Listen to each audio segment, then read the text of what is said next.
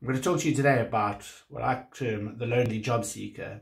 Now, I've met these kind of individuals before, and this might speak to you or a part of you. And that's okay, don't worry. This is not a shaming exercise. This is an opportunity to really identify the challenges and explain the challenges that you might be facing and see where we can stay positive and help you out. So the first thing, what is a lonely job seeker? It's really someone who is really struggling to find employment or struggling to change their career. And why is it a lonely experience? Well, firstly, on the outside, you need to appear really confident. When you're in a job searching mode, you kind of got to look at that go-getter confidence, project a sense of I'm employable, employ me, hire me.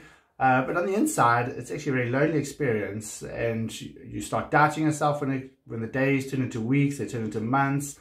You've applied to tens or hundreds of jobs, you've contacted recruiters and no one's coming back to you, or you're not getting through interviews, you're not even getting interviews. And you really start to doubt yourself. You doubt, do I have the skills? Should I upskill? Am I experienced enough? Am I too old? Am I too young? Am I in the wrong industry? All these things start creeping in your mind. But on top of that is a social pressure. So this is where you've gone and told all your friends, you posted stuff on Facebook and you're saying, I'm looking for a job, please help me, blah, blah, blah. And suddenly all those people come back to you and say, oh, how's the job search going, Gavin? And have you found anything? And you keep having to say no, no, no, no, no. And when that repetition of no starts playing on your mind, you really start doubting yourself and becomes very lonely. So my first advice is not to kind of broadcast the fact you might be looking for a job. Don't post it online. Yes, you've got to use your network. You've got to work your network. You reach out to contacts and LinkedIn and all that kind of stuff. But in terms of who you tell in a social setting, keep it close, keep it your family, maybe some very close friends, but do not broadcast information they're looking for a job. It's not really anybody else's business. You wouldn't broadcast the fact you might be looking for a new car or, a new house or whatever. You might just tell one or two people. So that's kind of critical to get your mind around that. The next thing is actually recognizing that looking for a job is a hard job. It requires time, requires focus. Even doing your CV properly can take a couple of hours. Endless scrolling and searching for adverts, or jobs that might look of interest to you, contacting people, following up, chasing. Honestly, 60% of my job is actually chasing up people, I reckon, in terms of kind of hours in the day.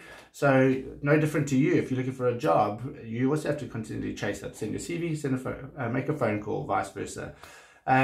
Make sure I've already mentioned, make sure you do work your professional network. So really got to digging deep into that so you can help you, and do not be scared to pick up the phone. I'm going to do a separate blog on that because it's so critical. I'm such a passionate believer about using the phone instead. And finally, look, it is tough out there, guys. There's, when you see a job online, there's not hundreds, but there's actually thousands of people applying to that now. So it is tough. It is hard to stand out. You need to figure out a way of standing out a bit more. Always stay positive. Never lose hope. Keep going. And please, if you think of yourself as a lonely job seeker, there's tons of information online to help you overcome that, whether it's a confidence issue or self-esteem. Don't let yourself get down. You will get what you're after if you stay focused.